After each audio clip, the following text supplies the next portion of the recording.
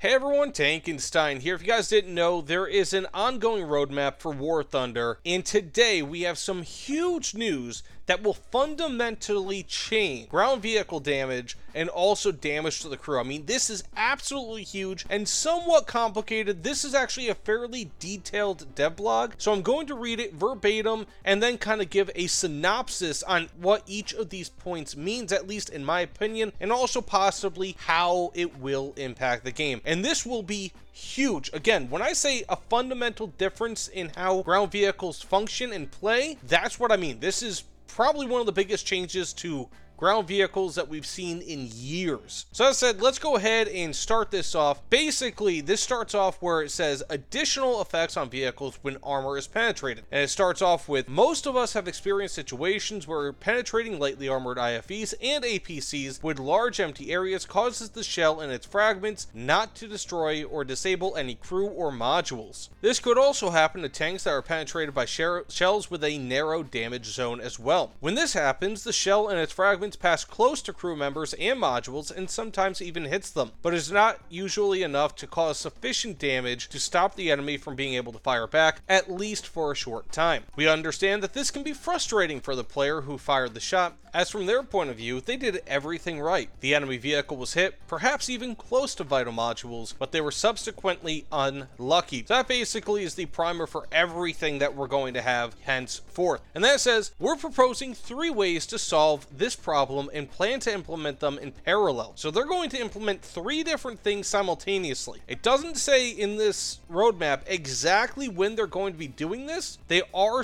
kind of saying probably sometime summer or spring 2024, but nothing concrete insofar as a specific date or update. Now, that said, the first way is to introduce a more detailed damage model to specific vehicles. There will be new types of modules ranging from electronic modules for air defense vehicles, machine gun ammunition, electronic equipment, as well as detailing and correcting guidance modules such as the drives. This is labor intensive and painstaking work, however, as it cannot be implemented for all ground vehicles in the game at once. Each vehicle would require separate manual work. In particular, as part of this task, we're currently separating and detailing the elevation and traverse drives of the M1 and Leopard 2 series of tanks, with the addition of a hydraulic drive supply tank, where disabling this part will also disable the guidance drive. So it's kind of a meme at this point, but they're again going after the M1, even though the M1 probably, at least for what many people have said, should be buffed insofar as its armor is concerned. Instead of a buff, this seems like it's going to be another way to screw over the M1, and also, for that matter, the Leopard 2. We'll have to see, but this isn't just going to be the M1 and the Leopard 2. I'm sure that they're going to be doing this for a lot of vehicles to start. Of course, not all vehicles. They'll probably focus on more modern vehicles, but these are just the 2 examples, unfortunate examples that they give, considering their history with the M1 and also kind of, I guess, maybe the Leopard 2. Basically, again, to summarize, they are going to be adding a whole bunch more modules to your vehicles that could be destroyed and thus upset you and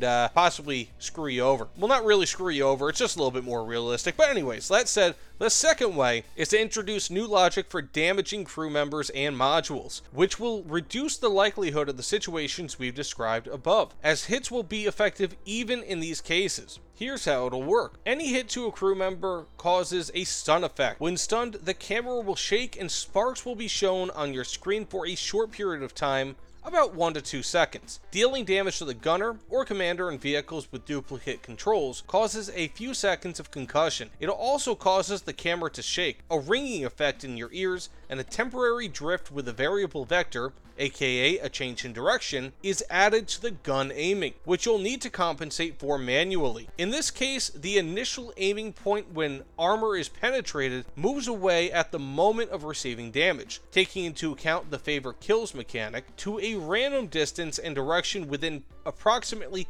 1/4 of the screen. So basically what this means is that if you get hit and your crew member is damaged, let's say, for example, in this instance, the gunner, what'll happen is they get stunned, so you won't be able to shoot for another second or 2, and worse yet, the cannon, for whatever reason, will drift a little bit, so it could drift like 3 feet above the enemy vehicle, or 4 feet to the left, or something.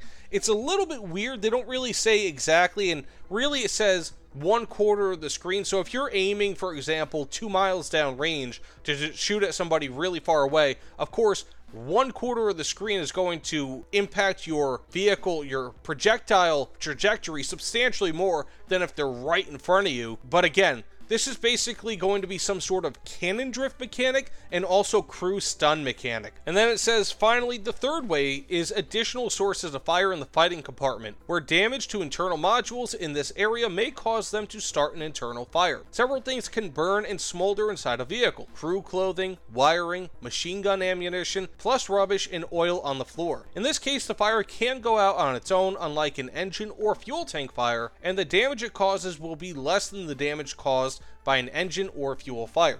So basically, you're going to have your crew catch fire when a shell goes through. And I wonder if this is going to be different for something like Heat FS, for example, where essentially, if I'm not mistaken, it's like a hot plasma almost in a way that it fires into the crew compartment, which might increase its post-pen damage because then it might set crew clothing on fire or something. We'll have to wait and see exactly, but basically, just to kind of give you guys an idea, we're going to have 3 different ways for your crews or for your vehicles in general to die a little bit more easily. First and foremost, you're going to have more things that can be damaged or destroyed because you're going to have more modules. Secondly, your crew members are going to take damage a little bit more effectively than they were before. So basically what I mean is, again, stun effect. This might impact loaders as well. Could stop them from loading for a second or two.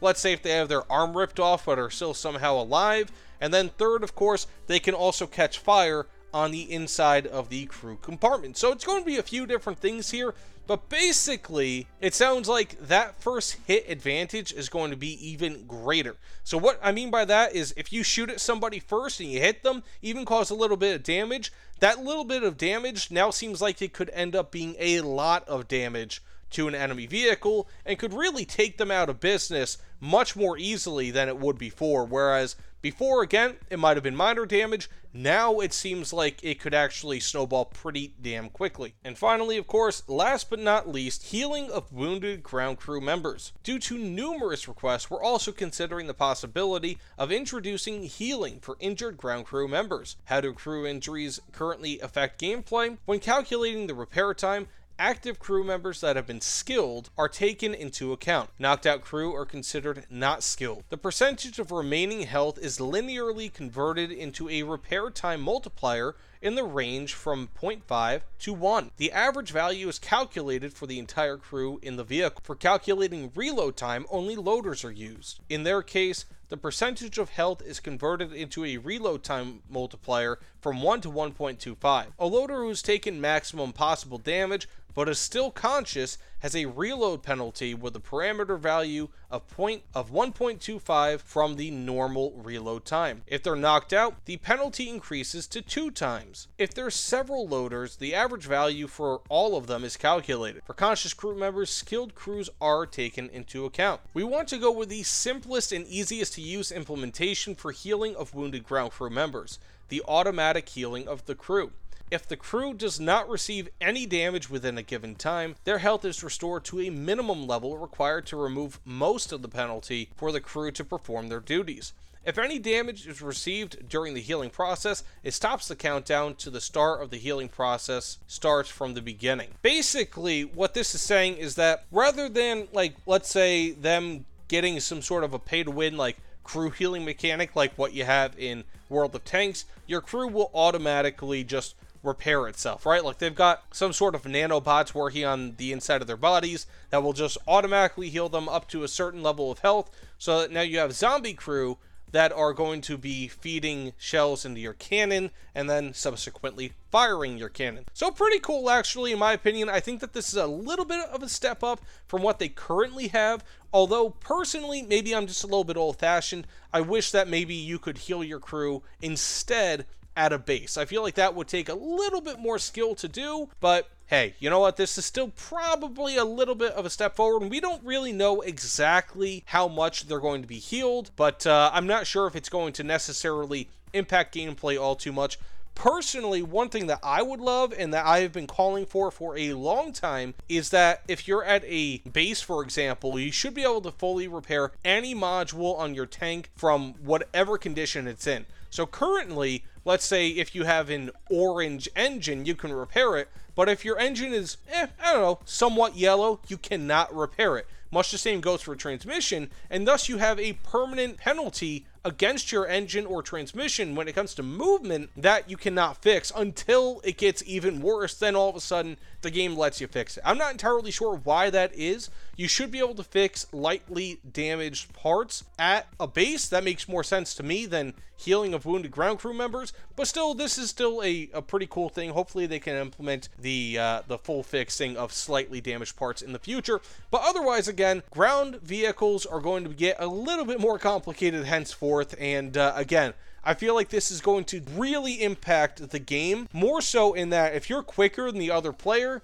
you're going to have a substantially greater advantage than you do even now. This is going to be a very big deal, and all of these changes, whenever they come into effect, again, likely by summer of this year, they are going to fundamentally change ground vehicles in War Thunder. But that said, thanks so much for watching. If you don't mind, please consider liking, commenting, subscribing.